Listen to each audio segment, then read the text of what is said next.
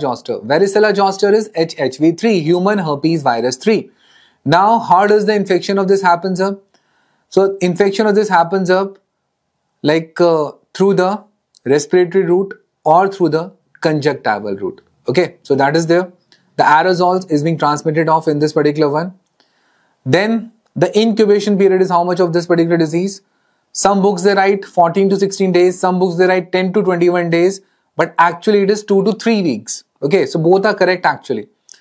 And in this, the rashes, they are the main manifestation chickenpox on which the question comes.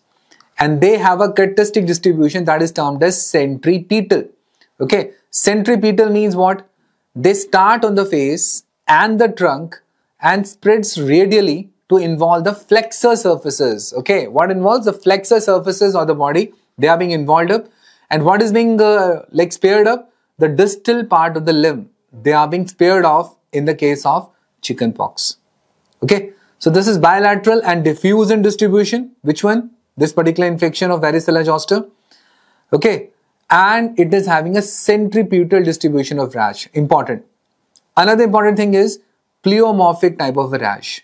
The rash appears in multiple crops. Crops of rashes, they are being observed up, and at the same time you can see the macropapule lesions, vesicles you can see, pus you can see, that is the pustular lesions, and the scabbing also can be found at the same time. So that is a unique thing which you can see up in the chickenpox, and there is a significant appearance also which is being observed, dewdrop on rose petal, characteristically seen in chickenpox. Okay, and these are the pictures of it which you can observe of these particular child of the chickenpox, that which sort of lesions are being observed in this particular disease.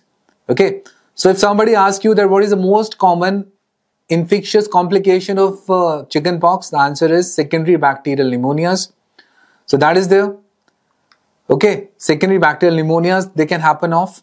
Some says secondary bacterial infections of the skin. So basically, to be on the safer side in the exam, you write up secondary bacterial infections. Fine. So they are the most common complication. The most common extracutaneous involvement other than the skin, that is brain is involved.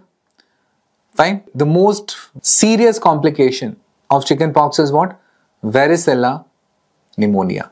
Means itself it is causing up pneumonia. That is the most dangerous stuff, in which morbidity and mortality both are there, and that's why it is termed as the most serious complication of what? This particular chickenpox virus. Is it fine, guys? So remember these particular points, and extra point which you can add upon is that infectivity period also is being asked, and the infectivity period of chickenpox is what? Rash